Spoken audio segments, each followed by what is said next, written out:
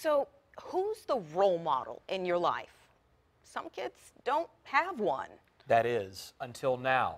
This is a program with 4 role models who have taken kids off the streets of Newport News and into a place where they can better themselves. Our Laura Queso is here to tell us how they are taking back the community. Laura.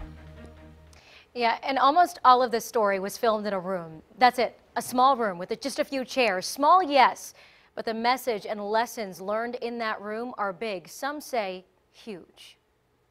And 10, okay, that's...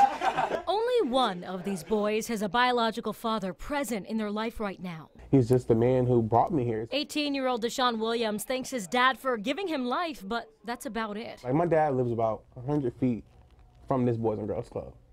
And he knows I'm here every day. He knows I'm here at the same time. And he knows what I'm doing, but he doesn't make the effort to come see me. I don't get a hello, a text message. An absence filled with the presence of Cameron Bertrand, or Mr. Cam. I'm 26 years old, and I'm the closest thing that these kids have to a father figure. That frustrated me. So he did something about it. He reached out to these men, and that's how the program, Passport to Manhood, was born. It's a program that makes kids understand that getting older doesn't make you a man. It's taking accountability of your actions, being able to be a person that people can depend on. Mr. Cam and his friend Dorian know that becoming a man doesn't come without bumps in the road. He knows the violence in their community. The 2 mentors were robbed and shot, leaving a homecoming game in November. And go ahead and take the comfortable route. It's very hard to turn your back on a community that's putting food in your stomach and clothes in your back. We all know that. But at the end of the day, those same people aren't going to be there for you when you locked up. Diel Eason was locked up. After that, I didn't want to go back to that. So to better himself, he signed up for the Passport to Manhood program, and he's the first to graduate. Well, now he's employed by the Boys and Girls Club. He's a college wrestler, too. If I can do it, you can. That's just the way I say it. I came from the same place you come from. Why can't you be the same way?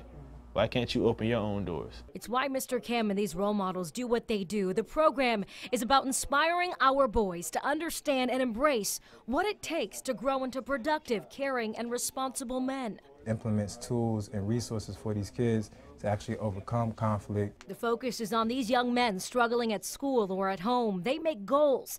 They discuss gangs, how choices affect their lives. I have a friend who wants me to join a gang. I don't want to be disloyal to this friend. What should I do? A real-life question teens like Shaquan face. He's a 17-year-old colorblind artist who is the man of his household. I have 3 siblings. All of them are younger than me, and all of our dads aren't like really in our lives, per se. He uses this program to come out of his shell, to calm his short temper, to have fun, to be a teen. Going to this club has changed my life because it allowed me to be,